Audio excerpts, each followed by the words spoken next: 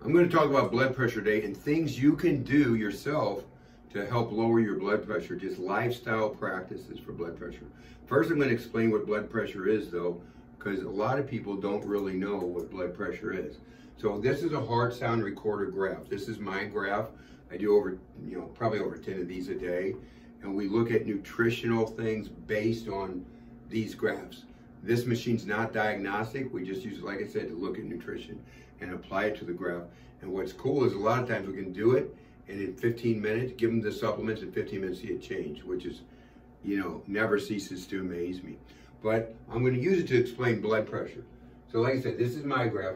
This is the work period from here to here, rest period is here to here.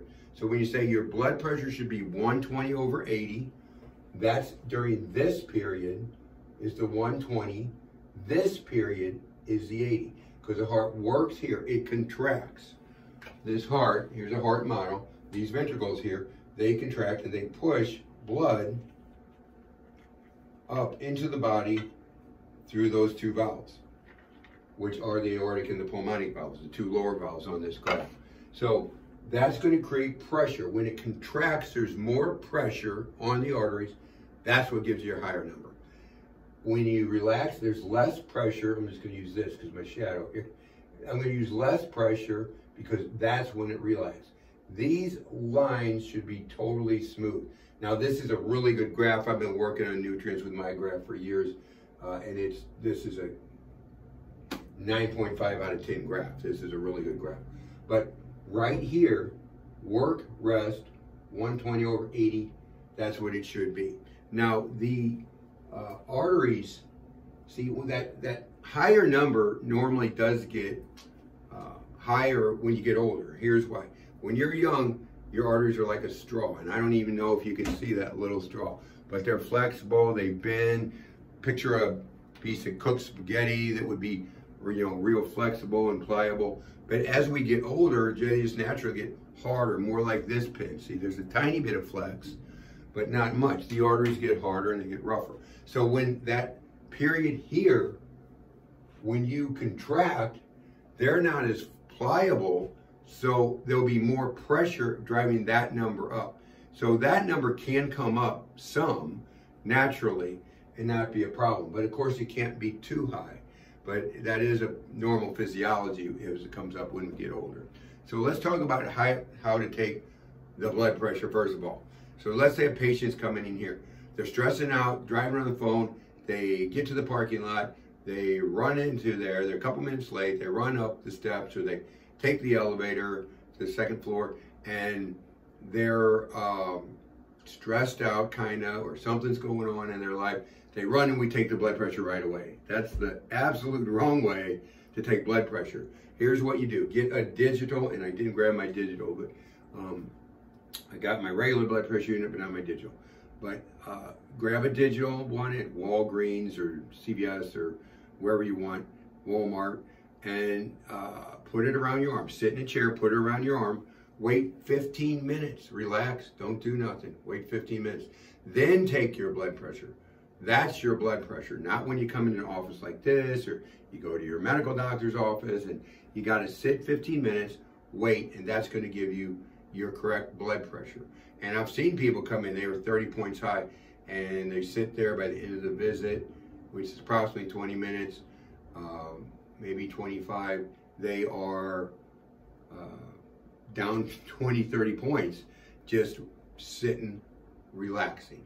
So that's how to take it properly. Now, when you're talking about blood pressure, whole food supplements that we use have a profound effect on most people with high blood pressure.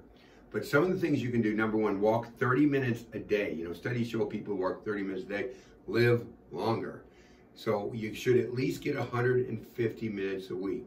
So, 6 days, 30 minutes, that's about 180. But, we prefer, walking every day, 30 minutes a day, because we know people live longer if they walk 30 minutes a day. Number two, limit stress. Be aware that stress can increase your blood pressure. Stress at work, stress at home. So I see a lot of people that have stress because they're taking care of their elderly parents. And so sometimes their blood pressure just goes up. Make sure you're getting enough sleep. Sleeping can affect blood pressure. So if you sleep, by the way, before midnight, those hours before midnight, so let's say you go to bed at 10, and so that 10 to 12 is a double bonus. Any hour before midnight is worth 2 hours after midnight so far as getting the proper sleep, which is pretty amazing. The next thing is stretching, yoga stretching. Now, I'm not talking about yoga, the religion. I'm talking about stretching, just different stretches.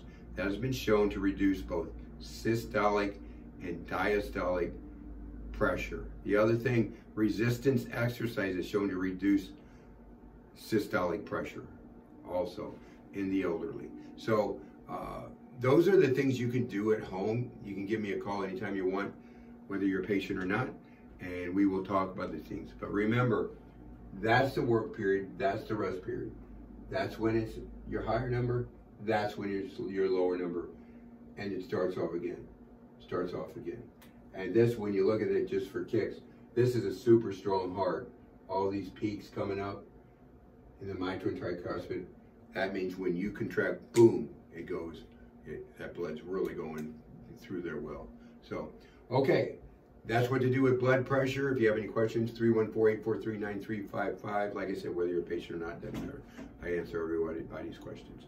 So until next time, do the things that you can do, things we mentioned just now, to help your health, help your blood pressure, help all aspects of your health. One thing I forgot, stay away from carbs and sugar. That'll definitely cause some changes. Okay, thanks a lot, and you guys make it a great day.